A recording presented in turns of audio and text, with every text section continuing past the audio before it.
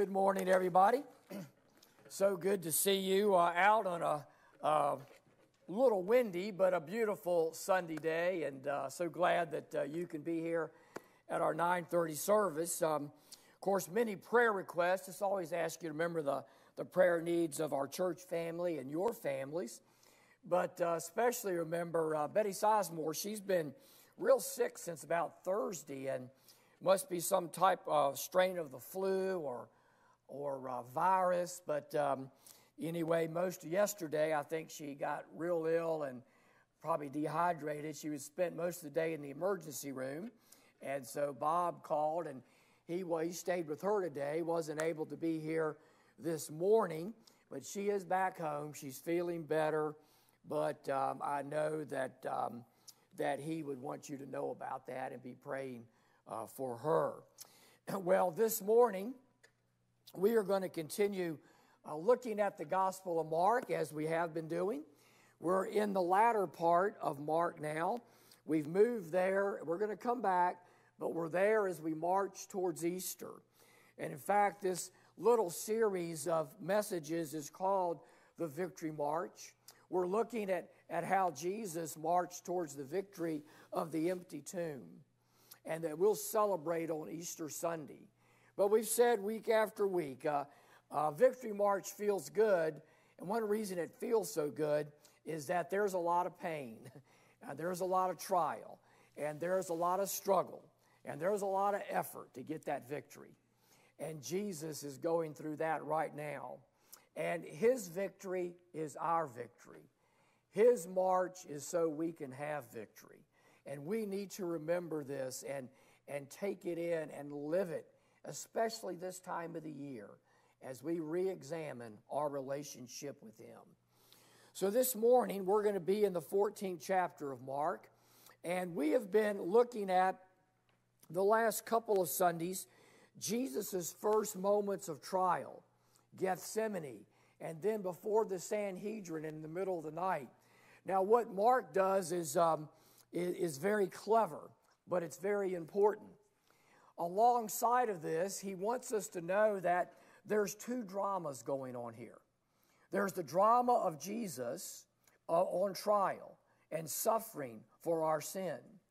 At the same time, there's the drama of what's going on in the minds and the hearts of His followers and how they're processing this and taking this in, and especially Peter.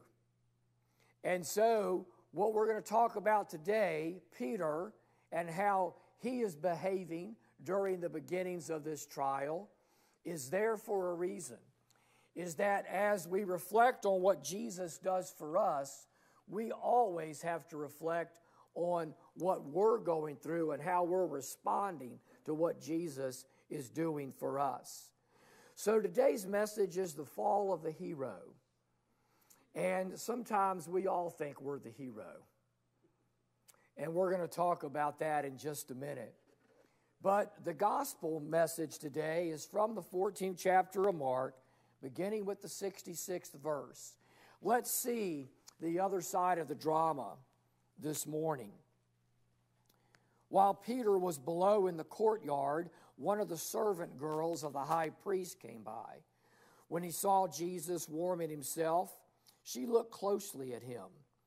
"You also were with that Nazarene Jesus," she said, but he denied it. "I don't know or understand what you're talking about," he said, and went out into the entryway. When the servant girl saw him there, she said again to those standing around, "This fellow is one of them." Again, he denied it. After a little while, those standing near said to Peter, "Surely you are one of them, for you are a Galilean." He began to call down curses, and he swore to them, "I don't know this man you're talking about." Immediately the rooster crowed the second time. Then Peter remembered the word Jesus had spoken to him. "Before the rooster crows twice, you will disown me 3 times. And he broke down and he wept. This is the word of the Lord today. Well, a few things I thought about Peter as I read this once again. First of all, Peter's Achilles heel is revealed to us here in this story. Now, Peter is, let's get it up front here, Peter's not a coward. And he often gets tagged as being a coward that night. And, I know many of us have said, and maybe we've said sometime when we read this story, well, all I know is if I had been there that night, I wouldn't have denied Jesus, right? I love Jesus so much. I know what he was going through. I know he was there for me. I don't care what anybody said or what anybody did. I wouldn't have denied him like Peter. Peter said the same thing. And Peter didn't fail that night because he was afraid or because of his courage. Because we know, finding out who Peter is through the Gospels, Peter was a courageous man, probably one of the most courageous men in the Gospels. Think about it. Peter left everything he owned behind and followed Jesus. That took courage. He was the one with enough courage when nobody else wanted to speak up at Caesarea Philippi when Jesus said, "Who do men say that I am, and who do you say that I am?" It was Peter who said, "Thou art the Christ." Even though some may have been thinking it, he had the courage to say it. As Jesus began teaching about what was going to happen to him, his death and his suffering and being this different kind of Messiah, Peter was the one bold enough to even rebuke Jesus for talking about it. He was the one just hours before in the garden, lashed out with his sword against overwhelming odds and cut off the ear of the high priest's servant. And he's one of only 2 disciples right now to follow Jesus into the night as he's tried. We'll see John at the cross, won't we? But only John, only Peter. The rest have fled. The rest are in hiding. Peter's life didn't give evidence of being afraid. It was a life of brashness, of blind courage, and loyalty to the end. But his courageousness, that part of his character, is also the chink in his armor. It's also his Achilles heel. His courage, his brashness also gets him into trouble a lot, doesn't it? After he said Jesus is the Christ at Caesarea Philippi, Jesus has to sternly rebuke him. "Get thee behind me, Satan. I'm not going to be that kind of Messiah." It's his eagerness to be with Jesus till the end that he makes this brash promise he could never keep. "I'll never leave you, Lord, and even if it means me dying." In his courageousness, he tries to stay by Jesus. We saw a few weeks ago, he falls asleep while trying to watch Jesus pray.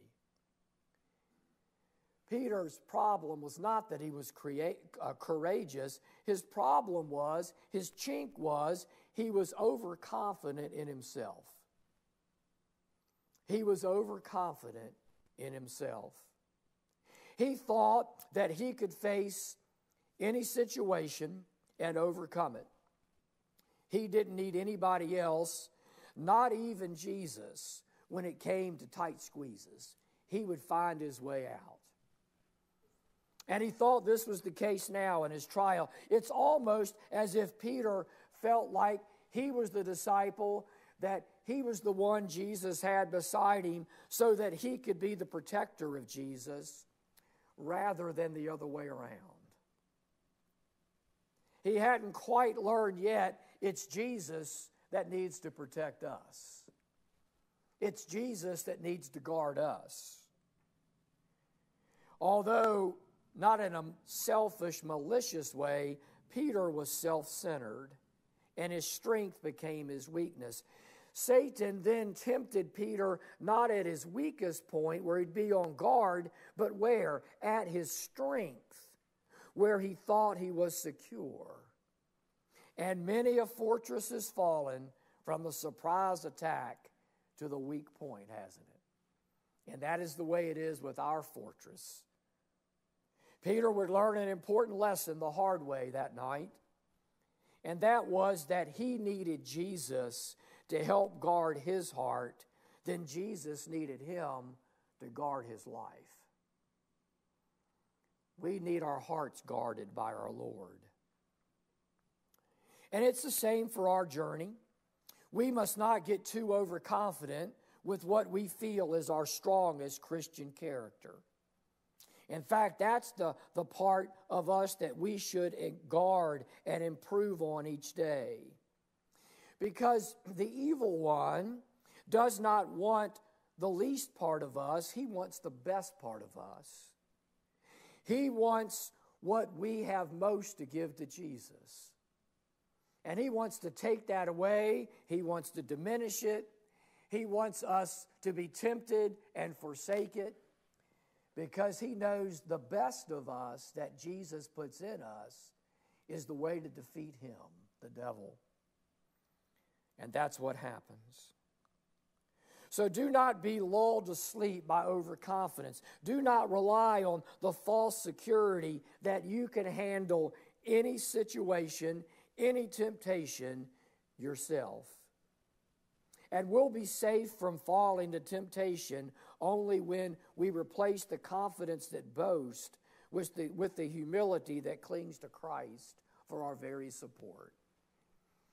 That very thing, I've said it, you said it, I can't believe she did that. I can't believe he fell for that. I can't believe he was tempted for that and did that to his family. I can't believe she could even think that. I would never do that. You can bet you'll never see me doing that. You better watch out.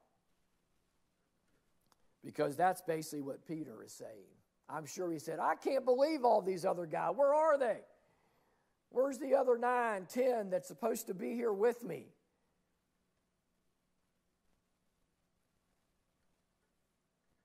So the other thing is that in the midst of Peter's failure is great courage.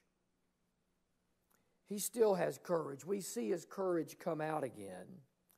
And it says to us a few things about failure. First of all, failure in our life does not mean that we're weak. It just means we're human. We're all going to fail. And as we think about the tragic events of Peter that night, we can certainly point out an important truth that failures don't mean that we're weak. Failing does not mean we can never rise up from our failures and do great things for Jesus again. It's the opposite. Somehow, as Christ forgives us, Jesus gives us power to become even more powerful, to have even a greater testimony, to even have a greater service for him because we failed. And if we're someone who has never failed, we're probably someone who has never put forth any effort or risked anything in life. We can live a safe life, can't we? You know, you can sit in the same pew Sunday after Sunday and enjoy the wonderful music and feel close to the Lord and walk out feeling good and confident about yourself and never do anything for Jesus. It's risk that moves the kingdom. And Peter teaches us that. Some great truths about failure, spiritual failure. Peter didn't fail in cowardice, but he failed in bravery. He was so courageous that night, most of us wouldn't have been in that position to fail. He had just cut off the ear of the servant of the high priest, and there he is in his courtyard. No wonder they recognized him.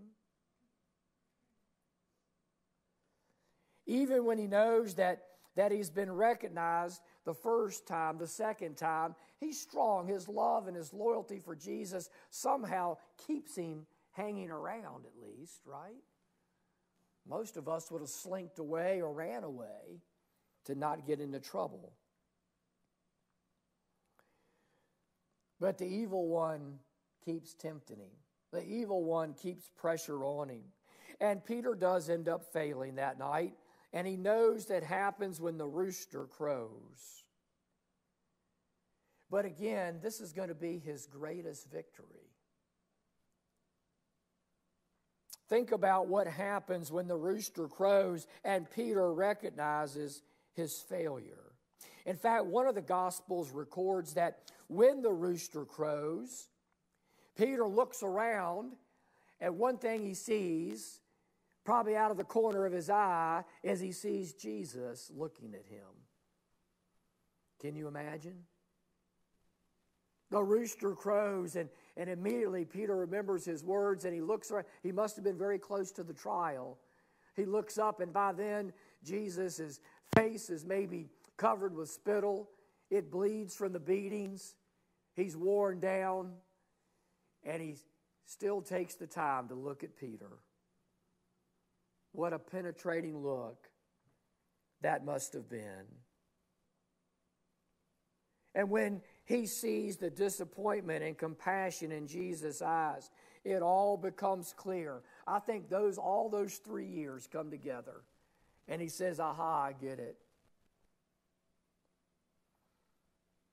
Because, the penalty of sin for the believer, for the Christian, it's not the fear of punishment. We've taken care of that by grace. We're going to heaven.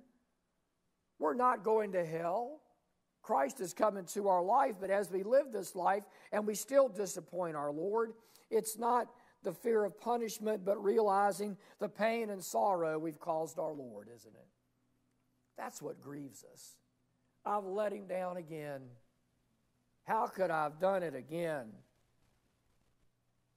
And at this point, Peter breaks down and he weeps. Even the strongest of people, even those that maybe you're one that tends never to cry, at some point you've got to get broken by your sin and weep before the Lord. That takes great strength. At some point, to be a strong follower of Jesus, you've got to reach a breaking point. It's easy for us to say that. We talk about AA, that's part of their thing, right? Until you reach the breaking point as an alcoholic, you can't be helped. Until you reach the breaking point as a sinner, you can't be forgiven. That courage has got to get stripped. That self-confidence has to be stripped. What did you do the last time the rooster crowed in your life? Did you fall to your knees and weep in repentance, or did you brush it off as something that would just pass in a few hours and continue in your old ways? I did it again. Didn't want to do it. Tried my best. Did it again.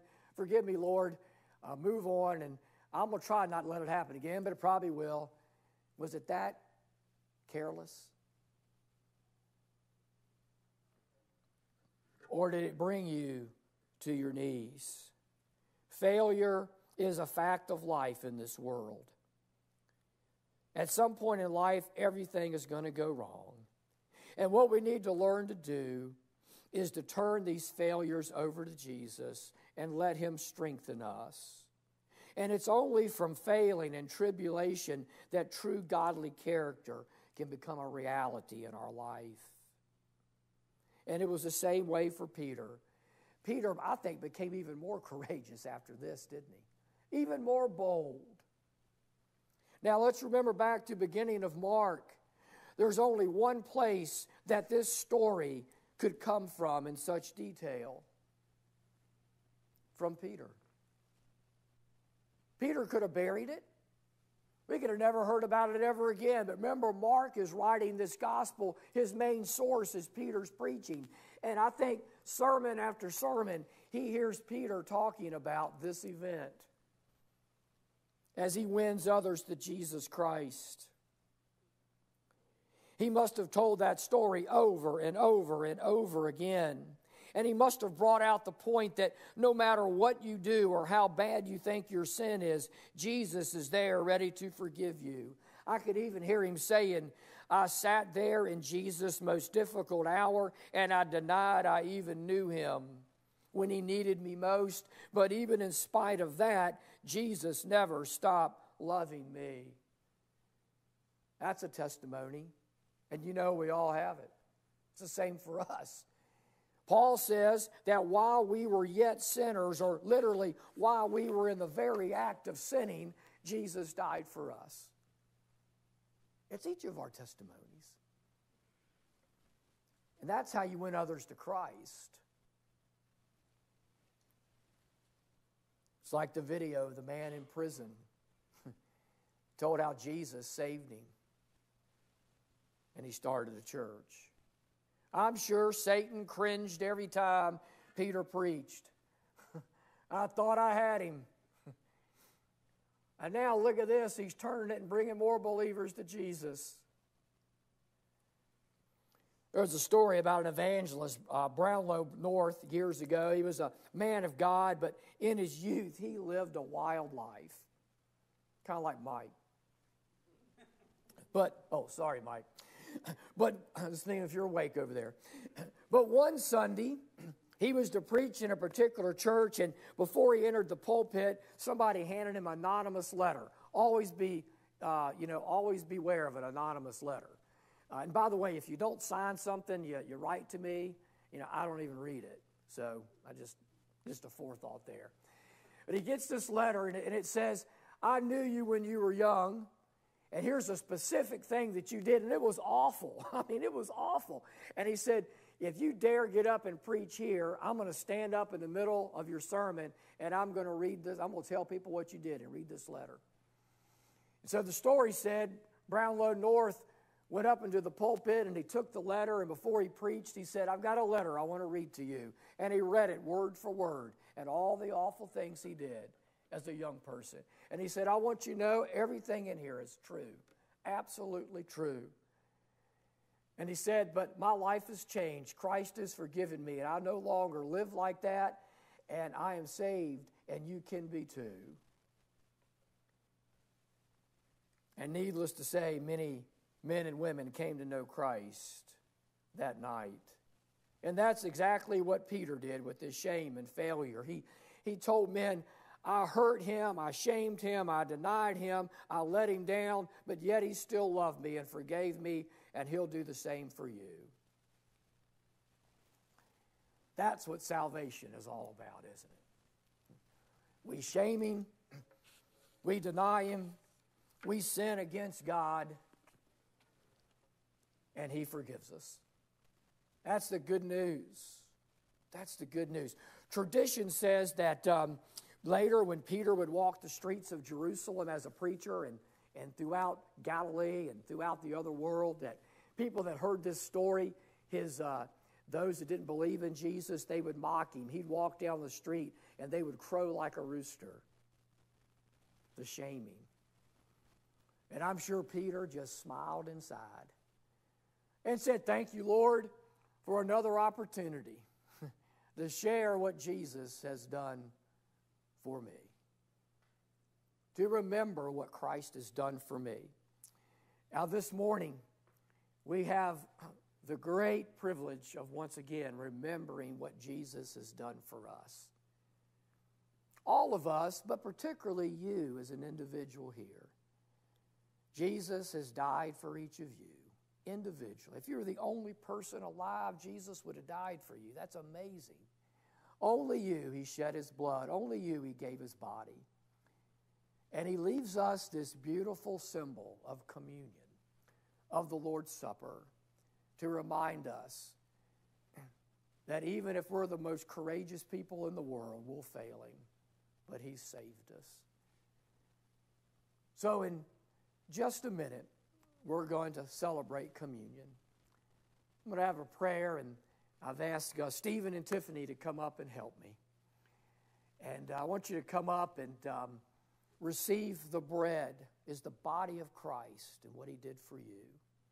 Receive the cup, the juice. It's the blood of Christ that's been given for you. It's a new covenant. Your sins are forgiven. And walk back knowing that you're forgiven, full of the grace of Jesus Christ, and then thank Him for it. Let's pray, and Stephen and Tiffany, y'all come up and help me, and after we pray and the music starts, we'll celebrate communion together. Just come up either station and take the bread and take the juice. Let's pray. Lord Jesus, thank you again for what you've done for us, that even while we were in the act of sinning, you suffered, you bled, you died for us. Lord, we're going to remember you again now in a most holy way through communion. As we take the bread and the cup, Lord, may it be powerful reminders as individuals and as this community of faith called Fairview Baptist Church. We give this time to you in Jesus' name. Amen.